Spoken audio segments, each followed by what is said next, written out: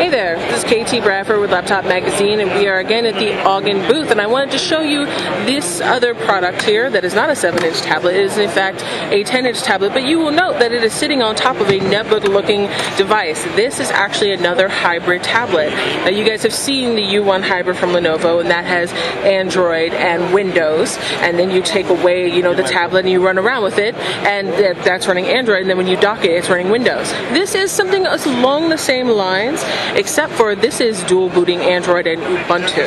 So you're going to get, it's the same sort of concept. You get your mobile operating system, you get your desktop operating system, but what is different about this is that you're going to be able to get Ubuntu and Android on this tablet here as well as in docking mode.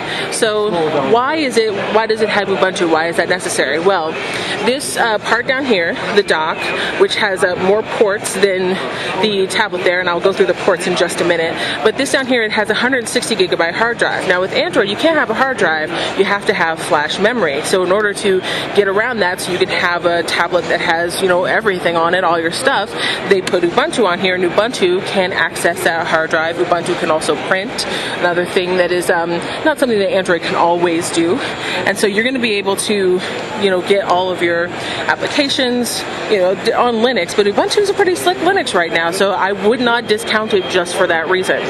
So just going to take a little 360 view of it around here. So we've got on this side 3 USB ports, Ethernet, mic, and headphone. And the keyboard in the final version is going to be backlit. It's not right now. This is just a mock-up unit at the moment. None of it is working. There's a sort of click pad thing going on there. And that is a 10-inch screen, as I said before. It's also got a 3-megapixel webcam.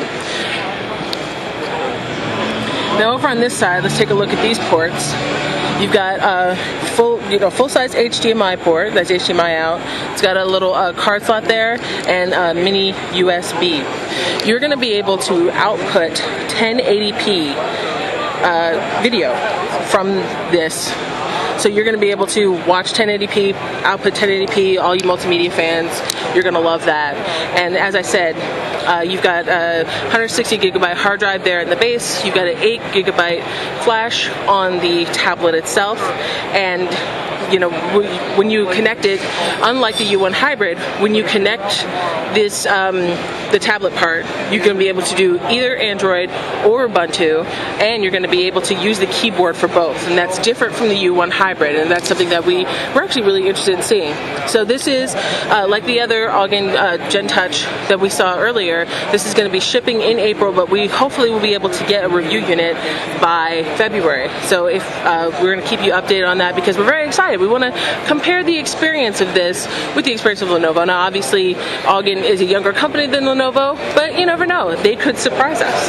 Anyway, this is KT Bradford with Laptop Magazine. But our first look at this Augen Espresso Dolce 10-inch Android Ubuntu hybrid tablet.